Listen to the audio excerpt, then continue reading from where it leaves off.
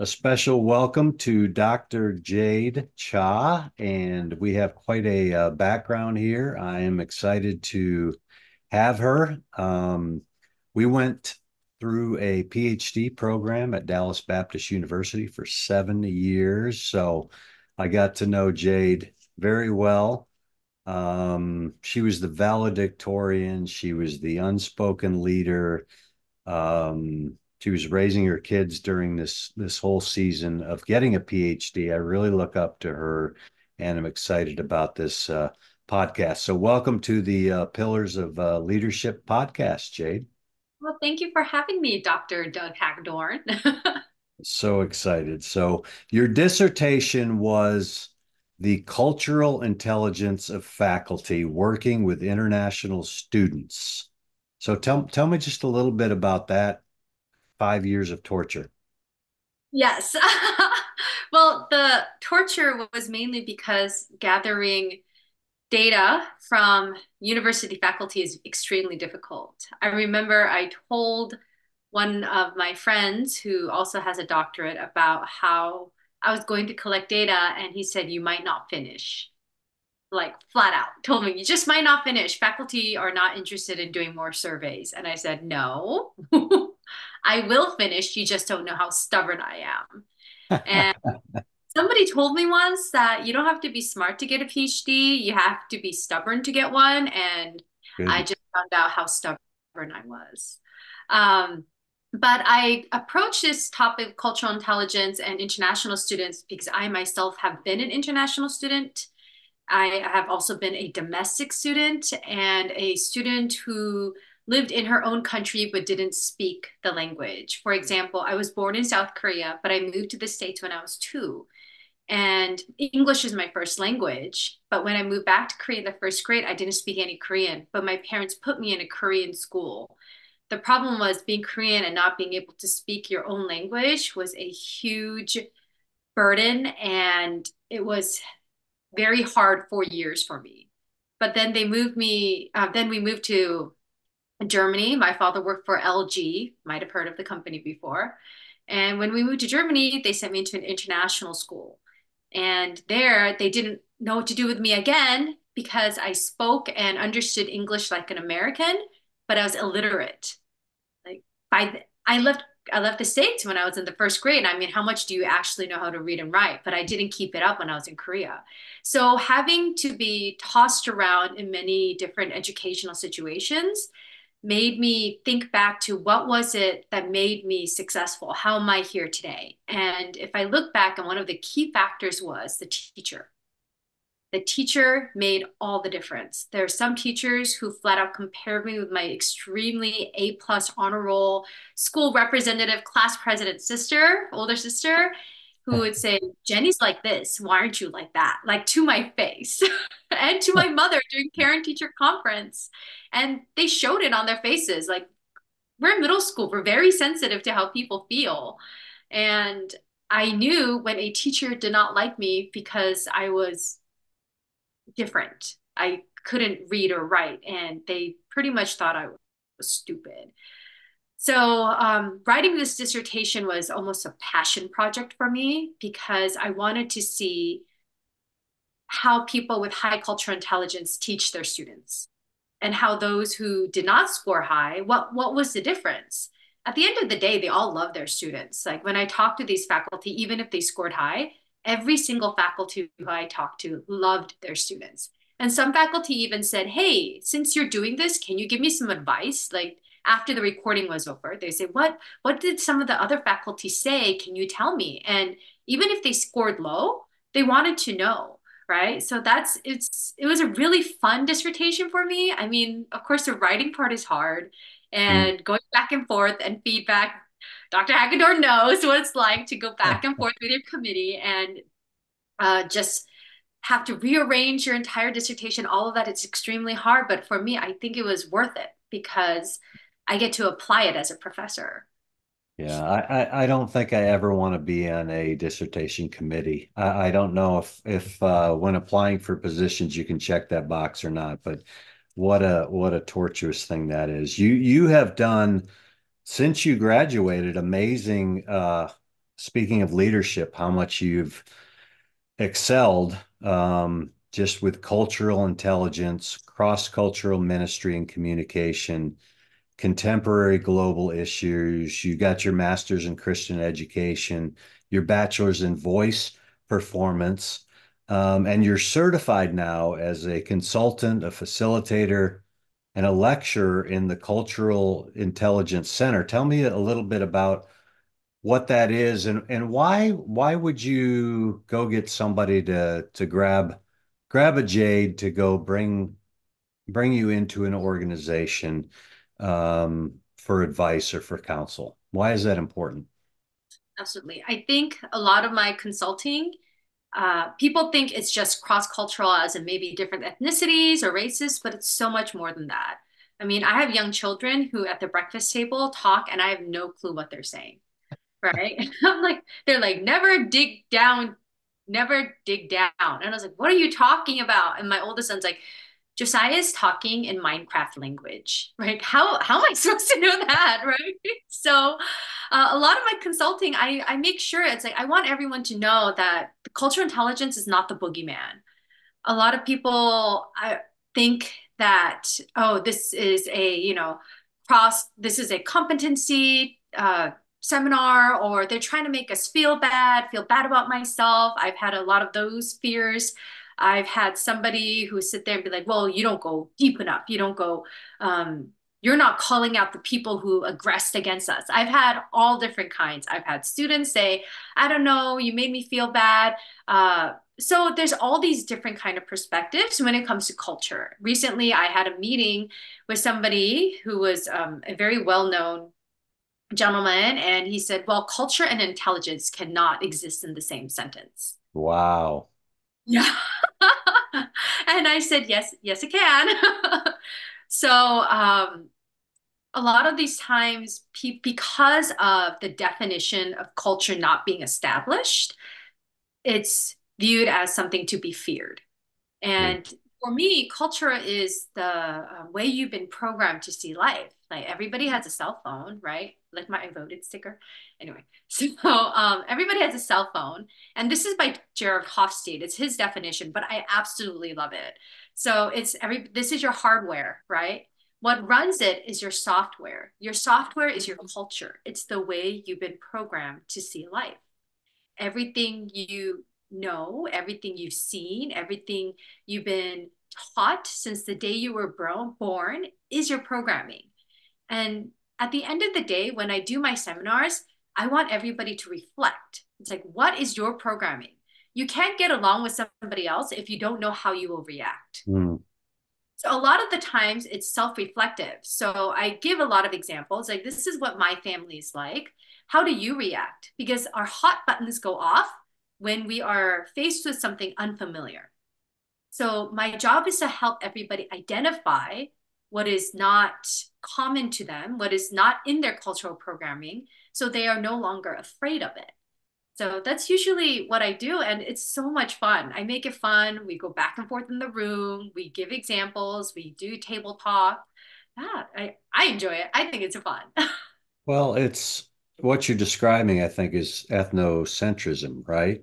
It's kind of you talk about programming, it's the standards, the culture, your preferences. I think Livermore calls it preferences, but I think it's more than preferences. It's just how you're built and how you were born, how you were raised, right? Absolutely.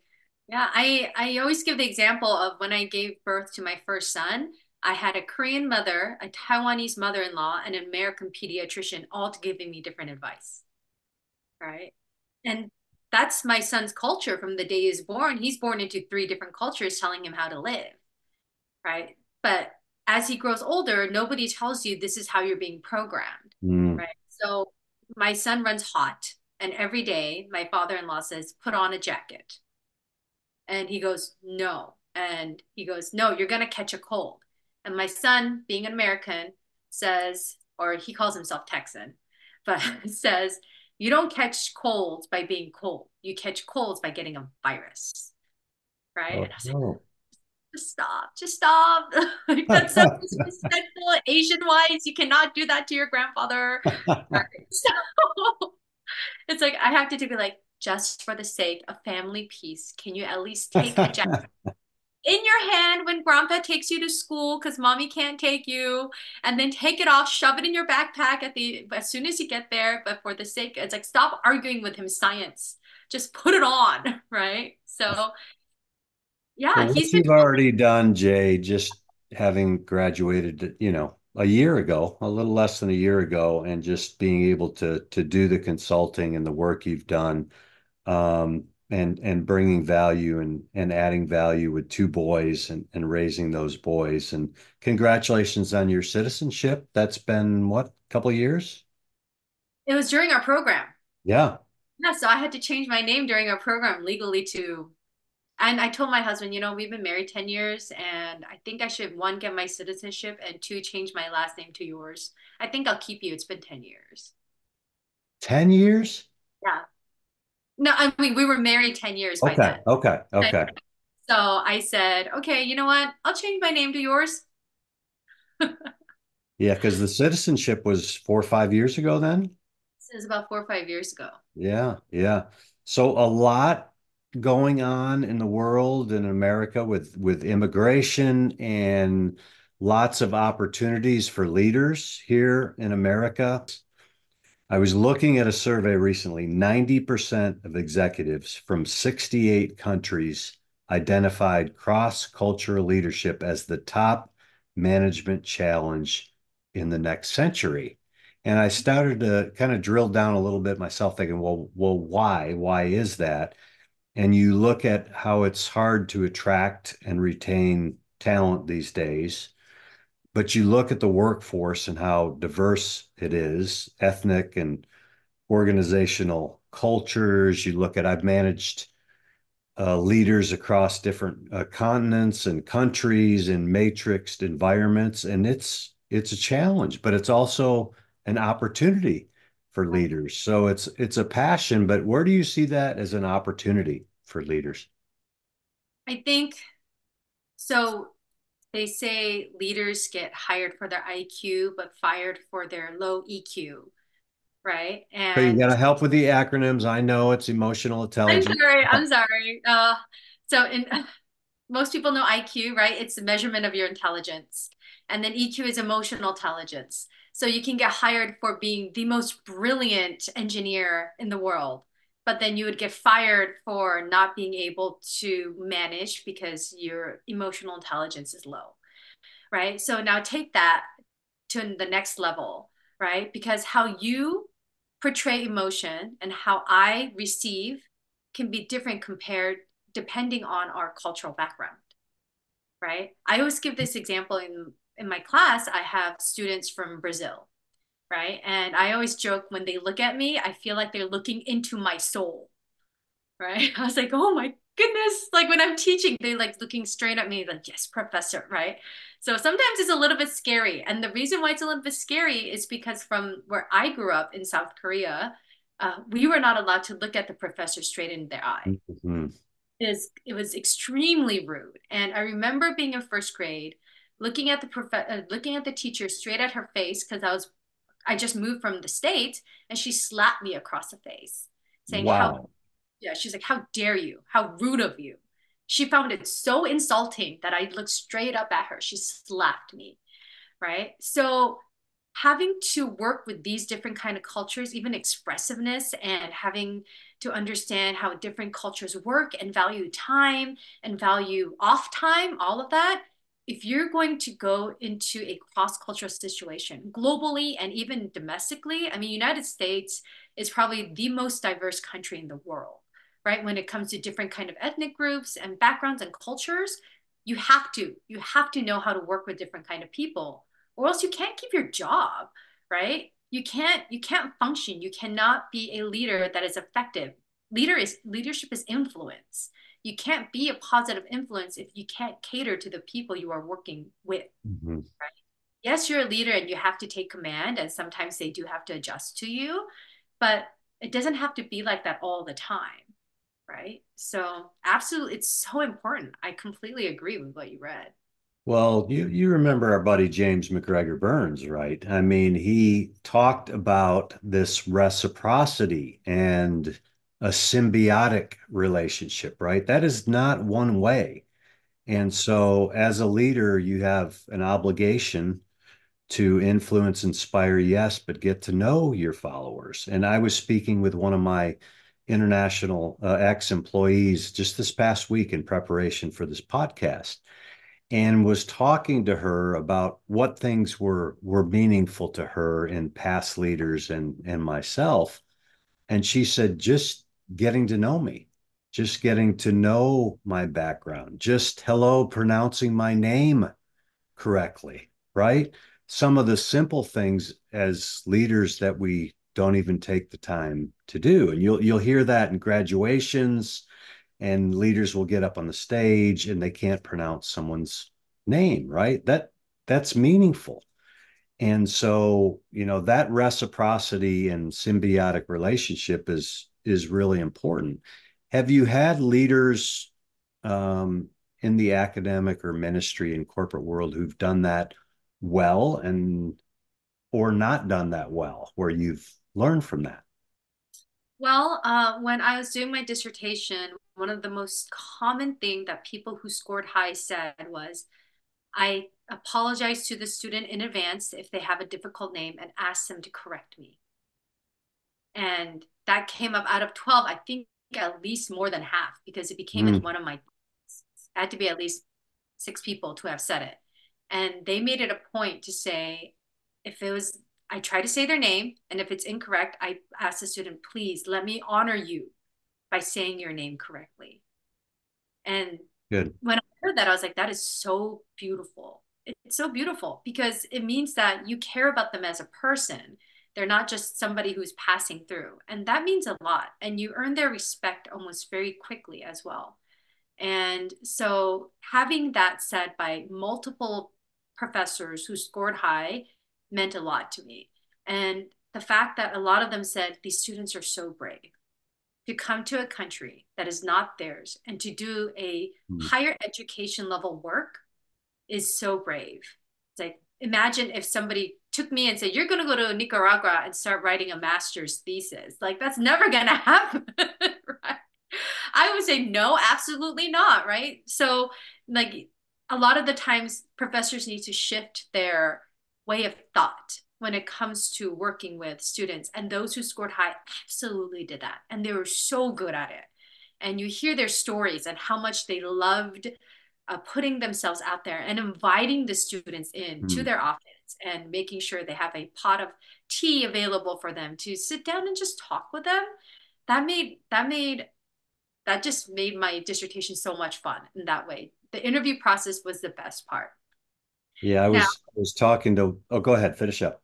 oh yeah. And then there were like the other side where, I mean, they love their students, but some professors said, well, from their country, it's okay to cheat. So I need to teach them what it's like not to cheat.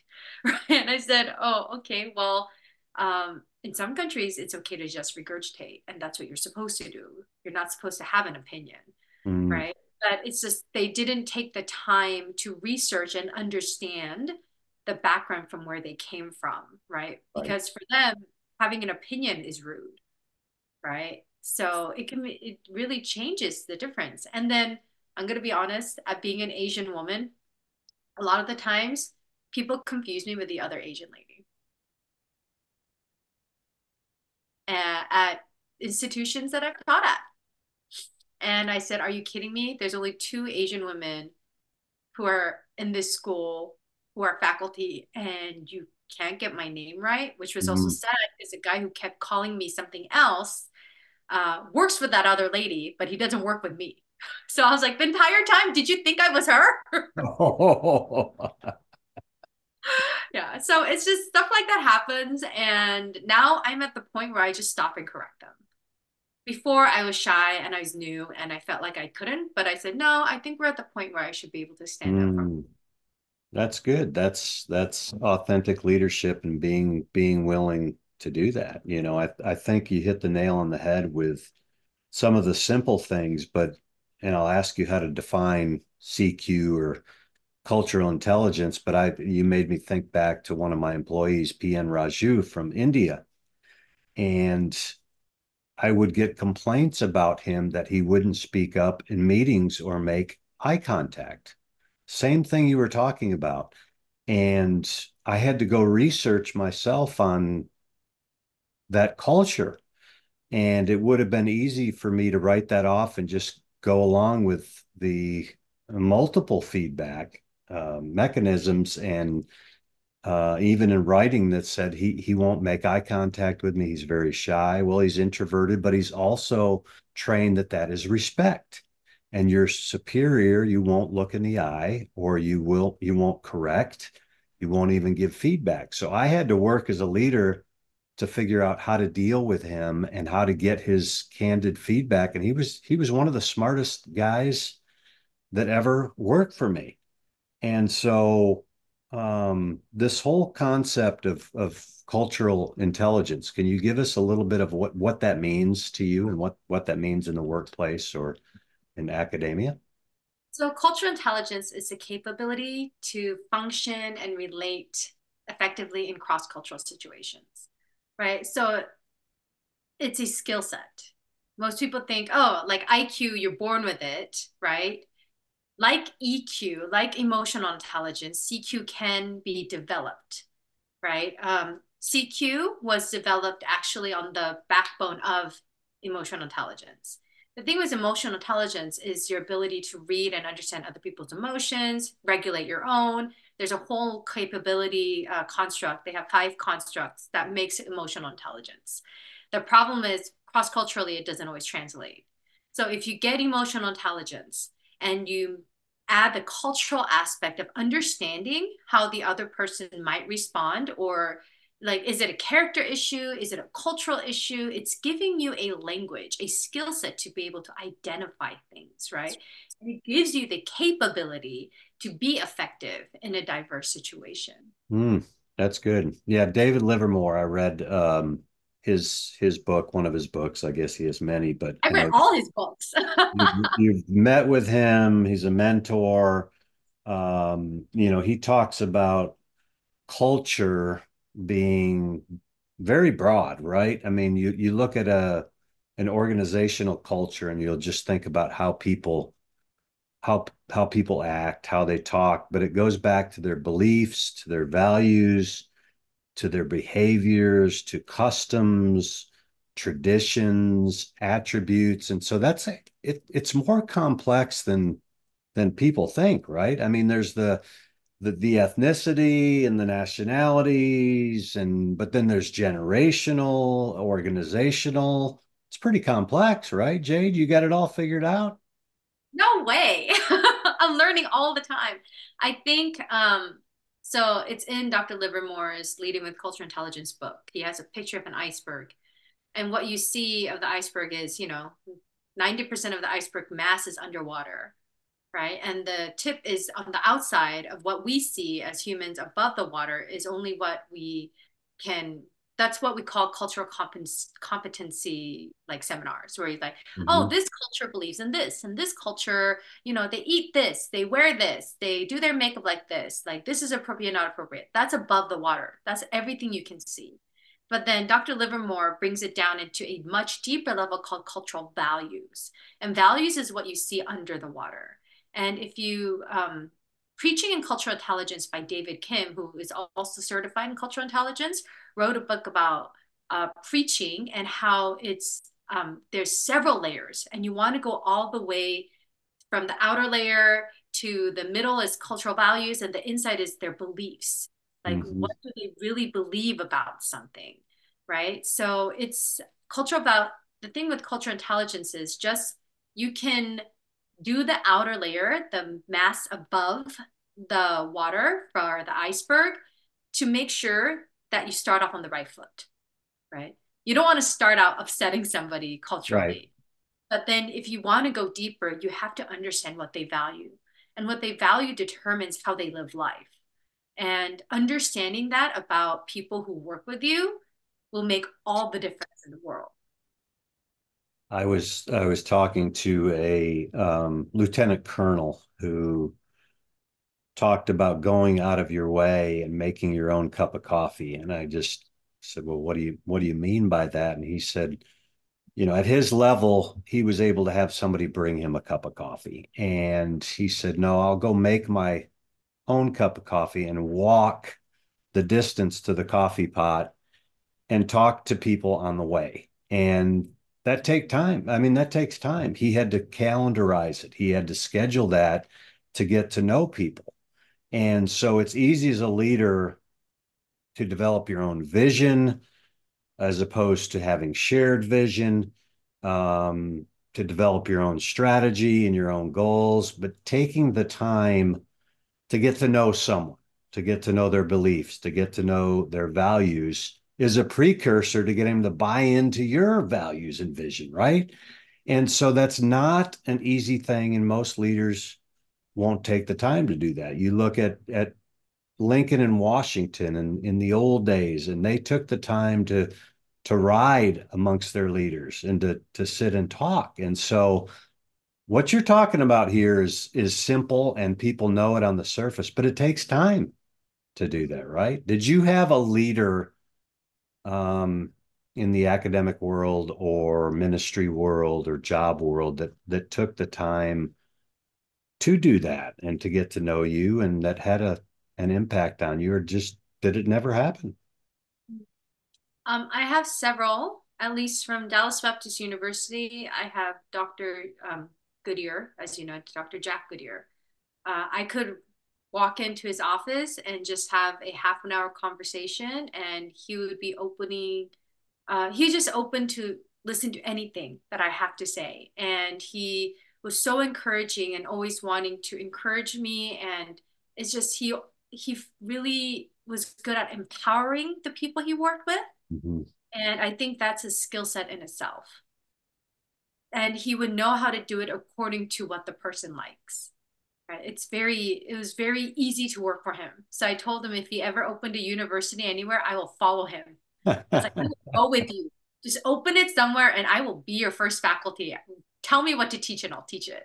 Right. Okay, so as a follower, and I've done a lot of study on followership, but so you're saying you would go follow this leader anywhere. What let's drill a little deeper on that. Why?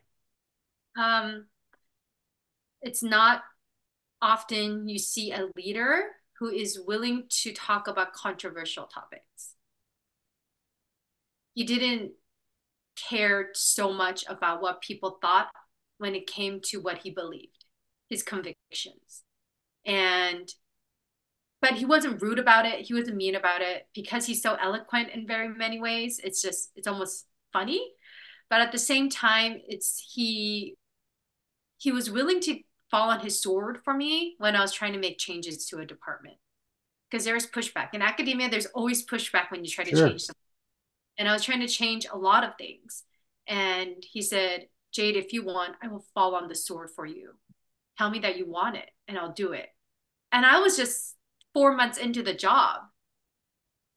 Like what leader does that? What leader says, if I trust in you, I believe that you know the students well and you know what's best for the department. So I will fall on my sword for you. Mm-hmm. And I'll never forget that. That's good.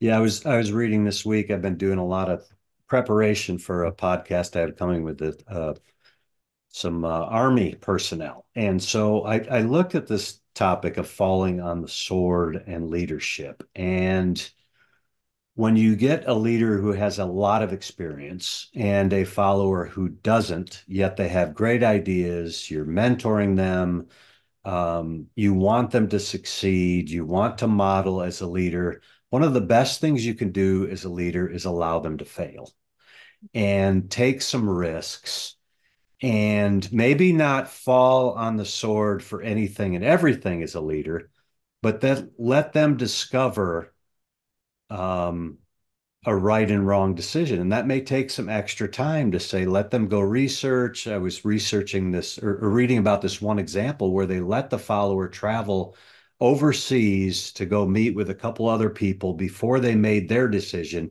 He, as a leader, already knew the decision was poor and it was a wrong one. But he didn't want to tell the follower that. He wanted the follower to discover that themselves. And so he let him travel overseas, spent money, took an extra 3 weeks. And then the follower came to the conclusion that it's not the right decision. So he was willing to fall on the sword, but he said, well, before I fall on my sword as a leader, I'm going to see if they'll fall on the sword themselves. And that particular occasion, they did fall on the sword themselves and decided it wasn't the right decision. So as a leader, you'll get opportunities, and many leaders won't take the blame. They won't fall on the sword. They're worried about their reputation, how it will look in their own eyes. I think you make a great point, is how many leaders are willing to fall on the sword for their followers. And actually, speaking to which what you just said, and then the second thing he said was, but do you want to win halfway? Like, do we want to, if you want, why don't we negotiate so we get like three-fourths of it passed? And then we can do work on the quarter some other time, or we can push all of it through and see how it goes. I'm okay with whatever you choose. Good. And because he said that, I said, let's let the quarter go. We'll do the three-fourths. That's really That's how good. yeah. I had one follower, and this is a job I no longer hold, but she came in and it was late after hours. No one was around, and she just saw I was in the office and stumbled by and said, hey, can I get your opinion on something? And so you bring up this concept of being present, being available as a leader. And so it was a 15-minute discussion, but she saw that I was willing to take the time with her. And she said, hey, it was a complex situation because she worked deep down in my organization. She said, I know that I have a leader who won't approve of my recommendation. And I believe in my heart of hearts, it's the right recommendation. Do you have any advice for me? And so she opened up, and that was an opportunity for me as a leader to listen and inject some potential wisdom, anyways. And so my question to her was, well, if you know you can't get your leader's support, do you have others that support your recommendation? And she said, well, yeah, but they're outside of my organization. And so we long story short, I said, well, we'll go and get those leaders' support, and let's go as a coalition, right? Having advocates maybe outside of your organization to go make those recommendations. And so she had the diverse perspectives. She knew that her leader wasn't going to support it, but she said we agreed jointly to let's go get some other inputs and then come make the recommendation as a cross-functional input and not just yours. And guess what? The leader approved it. She wouldn't have approved it if it was just hers because there was a pride factor, somebody in my organization, but it was a cross-functional coalition that brought that recommendation. So this whole concept of, boy, you could go down a rabbit trail of DEI and diversity, and there's so many ramifications and misperceptions that come from that. But there's value in diversity, right? You're a living example of that.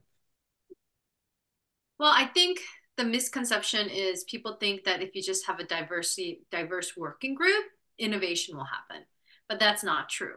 You have to have a diverse working group that understands cultural intelligence and is willing to have motivation to get to know each other, take the time to build the knowledge and research, strategize on how you're going to work together and put it into action. It's not just, oh, diversity equals innovation. It's diversity with practicing cultural intelligence equals innovation. Otherwise, diversity just equals fighting, to be honest. Just fight.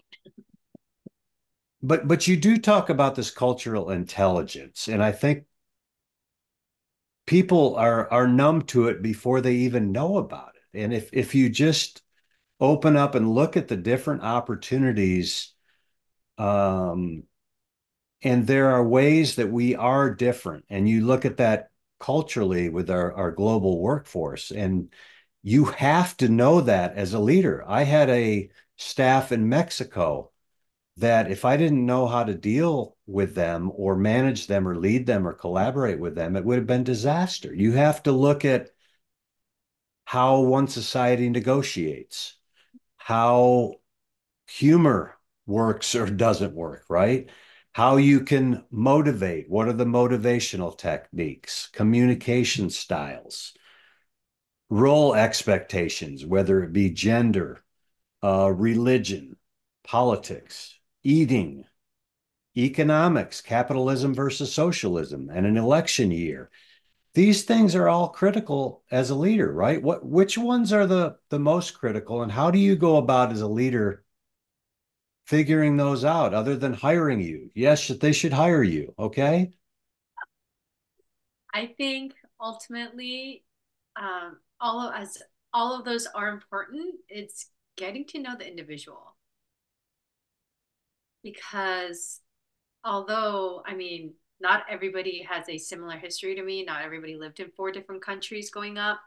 So it's really hard to put an identifier on me, right? So although I have to I limbo between I do a tango between three different cultures all the time.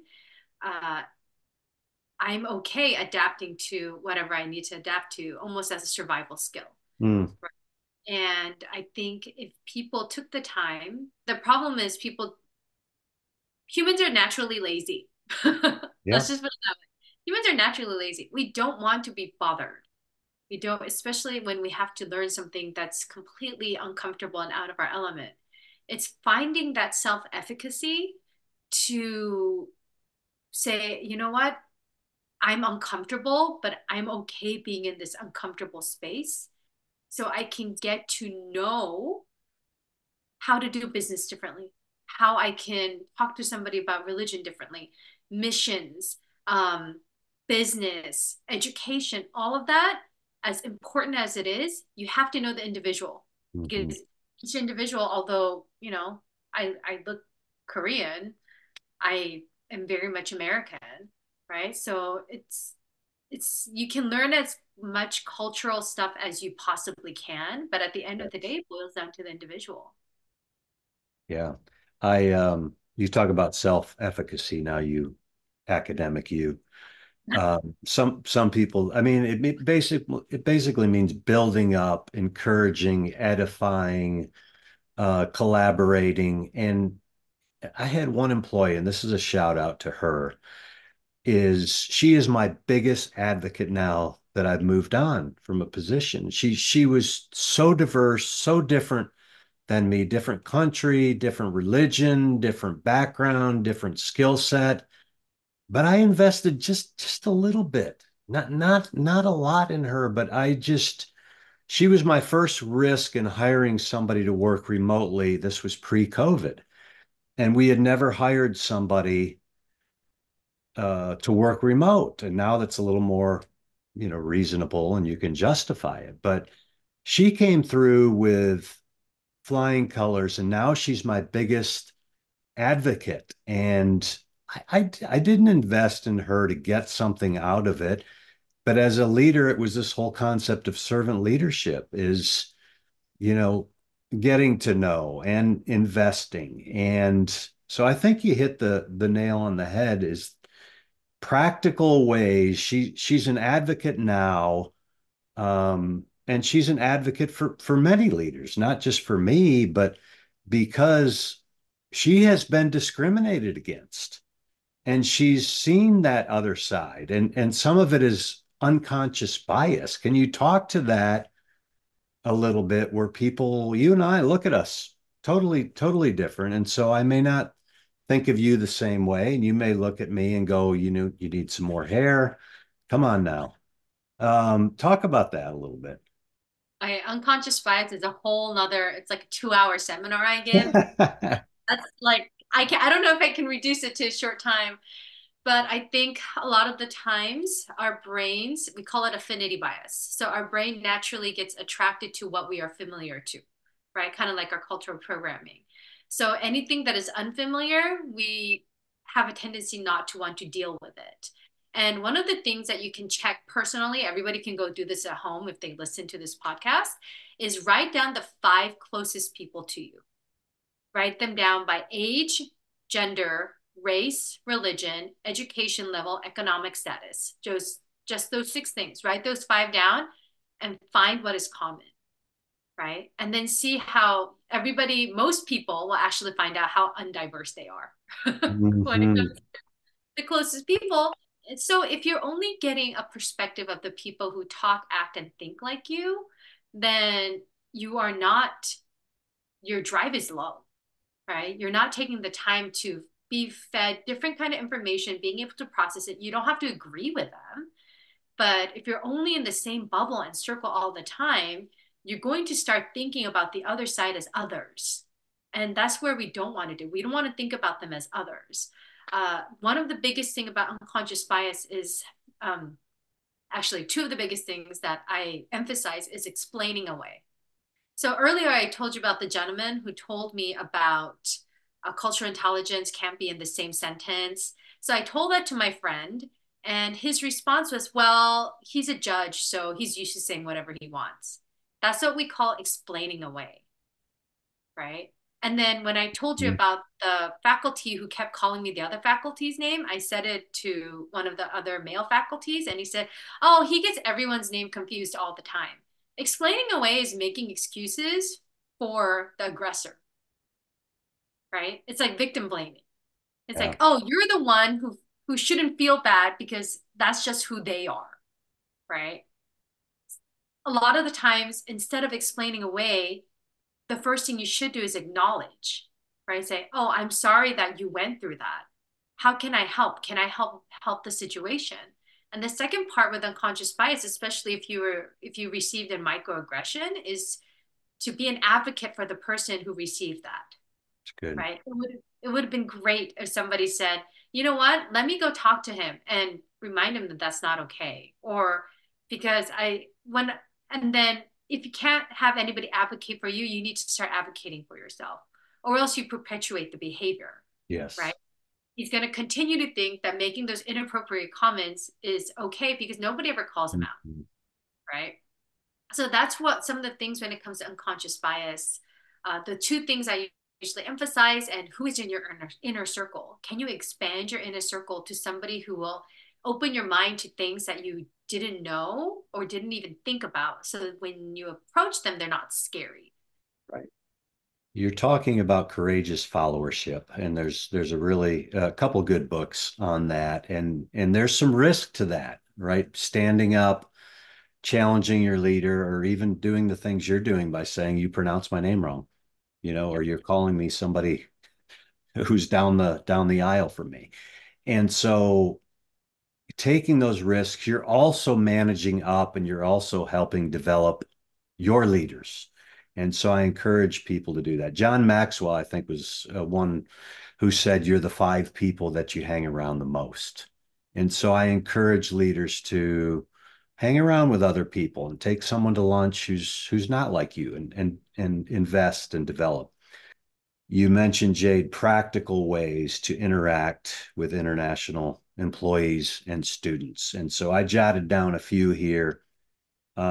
Sharing heritage, getting to know a little bit about their background, pronouncing their name correctly, learning greetings in their language. Anyang. Haseo. Yeah, I learned that just for you. Okay. Thank you. Well, Can technically, you? you could say Anyang to me because power distance wise, I'm younger than you. So Sorry, I tried. there's that. Um, Learn one word in their language. Research their culture. Ask for insights and diverse perspectives. Build those personal relationships. Anything else you'd add just as a kind of a last takeaway for leaders to be able to relate? Listen. Hmm. You need to listen. You need to stop and listen because in the silence you'll learn a lot. In your silence, while you listen, you will learn a lot. one of the things I was taught in negotiation school is the best negotiation tactic is to say nothing and just to listen, and people will talk out of awkwardness, and you'll get more information than you expected. But it's the same thing here that you're talking about, is taking the time to listen actively. Well, Dr. Jade, I appreciate it. Thank you for being on the Pillars of Leadership podcast. Thank you for your friendship, your leadership during our 7 years. You're amazing. I wish you well, and people need to hire you. Thank you. Thanks. Take care. Thank you. Bye. Bye bye.